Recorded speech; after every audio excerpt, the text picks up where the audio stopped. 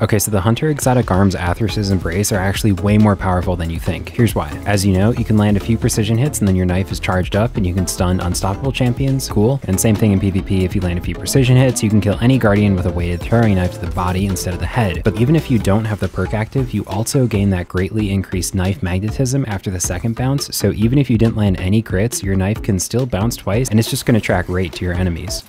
Wait for it. Yeah, boy. But the best secret that a lot of people don't know is that if you use this solar fragment called Ember of Torches, you get radiant whenever your knife hits someone. And since these knives just kill to the body, if you have the aspect knock them down equipped, that means you get your entire knife back if you're radiant when you get a knife kill. So you can just start the cycle again from square one. Just land 3 precision hits and you're off to the races again. It's a super fun loop and I've really been enjoying it in PvP lately. If you want the full details of this build so you can do it all yourself, this video is on my channel, and if you want to know how to have fun in Destiny PvP, that's on my channel too.